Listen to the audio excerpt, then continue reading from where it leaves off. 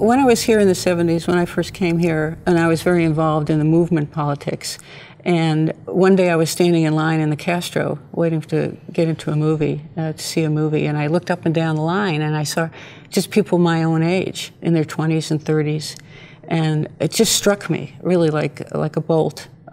Where were the seniors? Where were our elders? What had happened to them? Why weren't they with us? And I didn't know it then, but that was actually a moment that would guide my activism for the next 3 and 4 decades.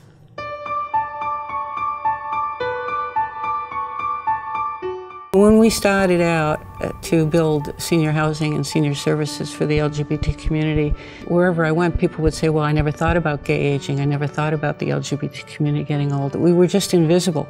And to see how far we've come from then to now is extraordinary to me in my own lifetime.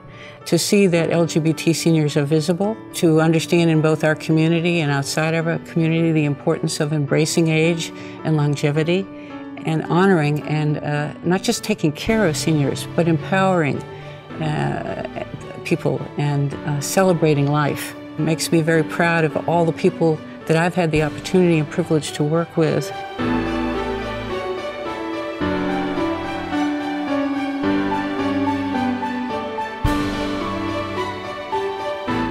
It is scary and frightening and disappointing is how I felt after the election. And I think we all felt that way. It took us a while to recover, but I was so moved and inspired by the Women's March on Washington. I think we all were, and it gave us hope. Being around a little bit myself, a couple of decades, I know that it's not a straight line, that there's a lot of difficulties and challenges and mountains to climb. That the important thing is to persist and to never give up and to keep pushing forward. But I think the message that I feel is most inspiring today is this is really an opportunity that we have to create a more deeply and vital multicultural country than we've ever done before. I think what will come out of this is a deeper commitment to multiculturalism, a deeper commitment to a coalition that I think we see is building every day, of people of color, of LGBT folks, of immigrants, working together, supporting each other. Because crucial to this moment is the understanding, not just about our differences, which we need to honor and celebrate and acknowledge, but also the interconnectedness of all beings and all life.